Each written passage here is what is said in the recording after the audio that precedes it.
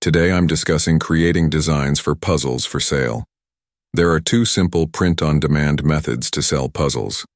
One way is to connect Printify with your Etsy, Shopify, or other shop, and sell puzzles printed by Printify. However, this method does not suit me. If you've checked out my Etsy shop, you'd see that I've ditched all physical products in favor of just downloadable items. I'm all for print-on-demand and commissions, but supporting print-on-demand items? Not so much. The usual hassles? Shipping delays?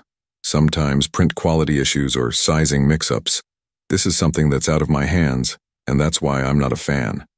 Sure, I could sort it out, but to me, it feels like a big, pointless time sink. But hey, that's just me. Now onto method 2, using RedBubble's print-on-demand platform, zero customer contact. With Printify, you might earn more, while RedBubble offers around $4 to $6 per sale. But you can bump up the price if you like.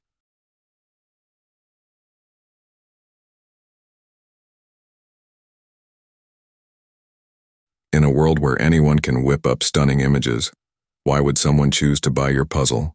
Here's the trick. If you just create a stunning, random image and slap it onto a puzzle, sure, you might snag a few sales here and there, but don't expect anything groundbreaking. The real key is to hone in on specific niches, to tap into what customers are really into. We're talking about aligning your designs with their interests and hobbies, things like hiking, kayaking, mineral collecting, or even particular animal breeds.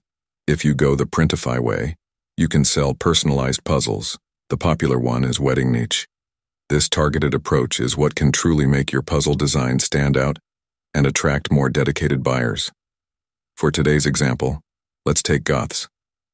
I'm not entirely sure if it's still a big thing, but I still see some Goth folks around, so it might just work.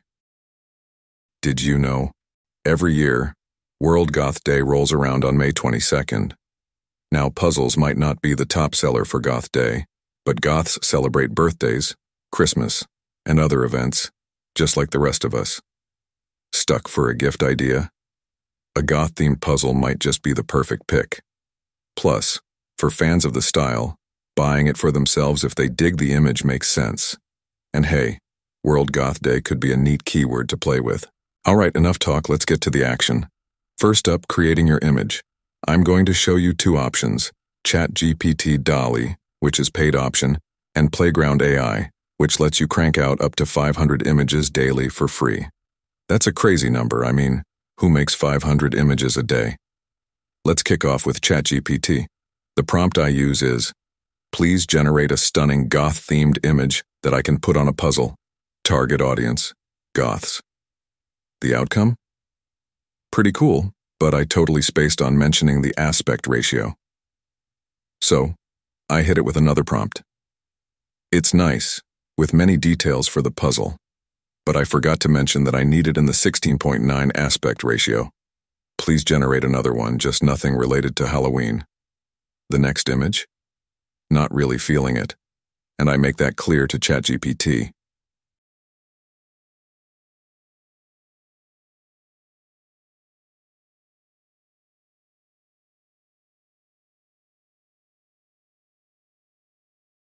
The chat asks for more specifics, and I say the first one was on point. But now, it's smaller than the canvas. My next prompt is, nice, but please fill in all the canvas.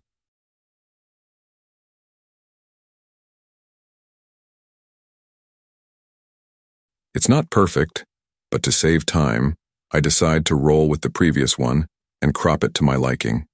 Or maybe, I'll pick another one generated by Playground AI. So, here I am at Playground AI, first-timer and all. I decide to try the same prompt I used for ChatGPT.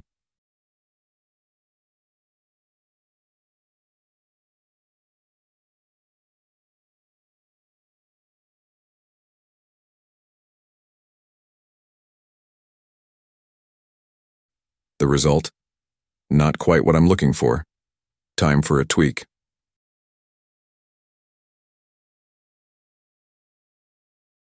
Uh-oh. Safety issue detected. Adjust the prompter seed, it says.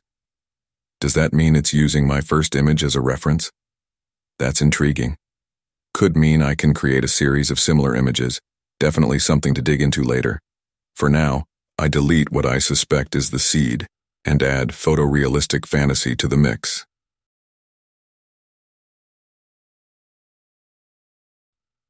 Alright, this is going to take a moment. I'll speed up the video here and jump to the part that works for me.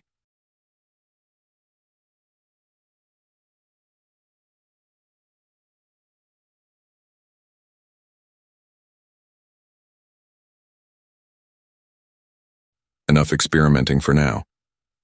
I've got to say, this tool's a beast, loaded with awesome features.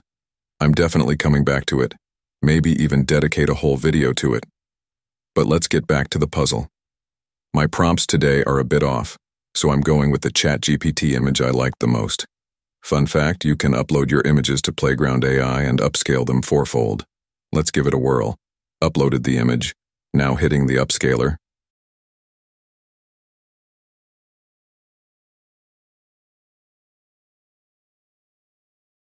Oops, error. Maybe it's too big compared to Playground's usual stuff. Let's try a workaround. I found out you can make a copy of an image here, so let's see if doing that lets me upscale it. Fingers crossed. Sorry, gotta try this. I'm curious if these two steps will improve the image. Not sure. Okay, finally upscale time. And hey, it works. I'll be back to play more in this digital sandbox, but for now, let's push on. The upscaled image looks sharp. It's at 4096 by 2804 pixels, but I bet that's too small for RedBubble's puzzle specs. Let's check. Yep, RedBubble needs it at least 9075 by 62101 pixels. To beef it up, I'll use upscale software I recently snagged. It's free, and I'm planning a video about it soon. Looks like the new size is going to be 16384 by 1121 pixels. Pretty impressive. Time to jump onto RedBubble. First step, listing creation. I head over to ChatGPT and drop this prompt. Please generate an SEO title, description, and 15 comma-separated related keywords for a product. Image attached. The product is Goth theme puzzle, but don't mention the word puzzle in the title, description, and keywords. Instead, use artwork, the main keyword, World Goth Day.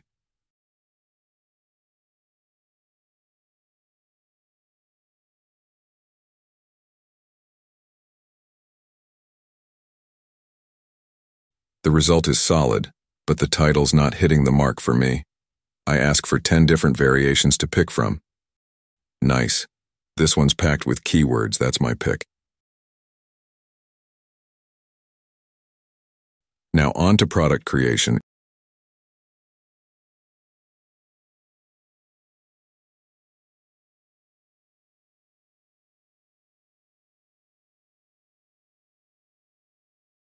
Image uploaded. Whoa, it's too big.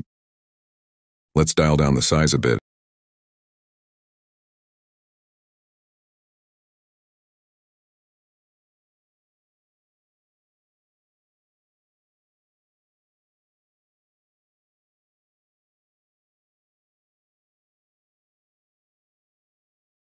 This should do it.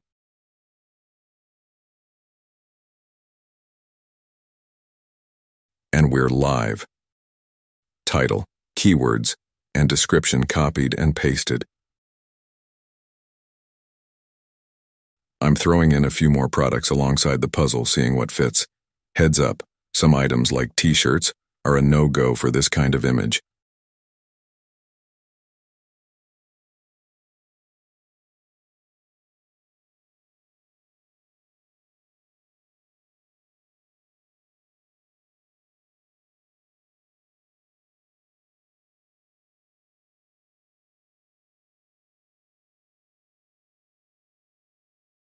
Time for a quick product review.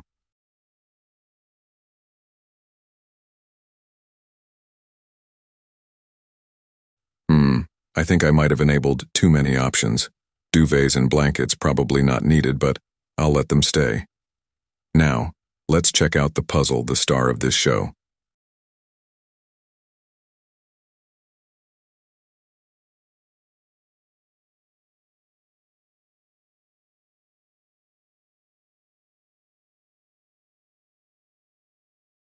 Looking good. The customer reviews on RedBubble puzzles aren't top-notch, but that's out of my hands. And that wraps it up for today.